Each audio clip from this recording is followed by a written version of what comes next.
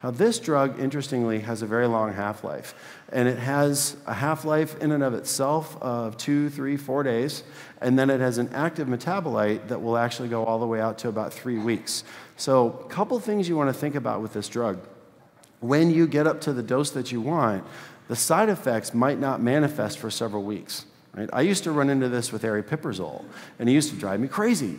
Right? I started patients on 5 milligrams, right, as an adjunct for depression, and it worked really, really well. And I'm treating in the inpatient environment, so within that 10 days that they promised me, they're feeling a lot better, and they get discharged, and they're on their 5 milligrams of aripiprazole, and their antidepressant drug, and they're doing wonderful, and we're all happy and slapping each other on the back.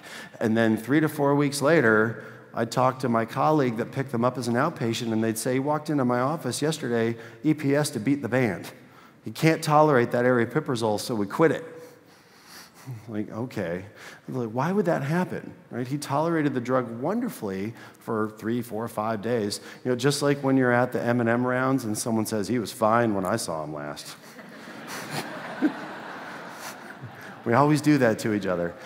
So I couldn't figure it out for the longest time, and then realized that the half-life of aripiprazole is days, right? Almost close to a week. How many half-lives does it take for a drug to reach its stable serum level? 5, thank you. So 5 half-lives. So a drug that has about a day half-life, right, like lithium, it's going to be 5 days before what's going in your mouth is actually reflected by what's in your blood. So what if a drug has 4, 5, 6 days half-life?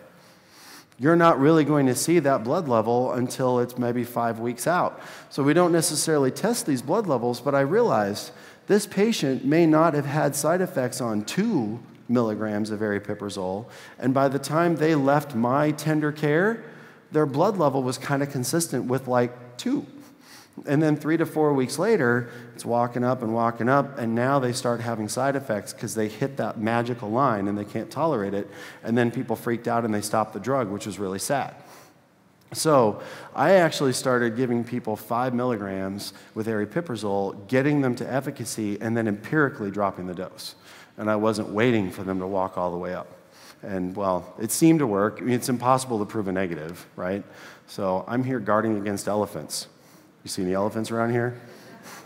Exactly. So it's a little bit hard to prove that what I was doing was the right thing, but I didn't see any more complaints. So that was kind of nice.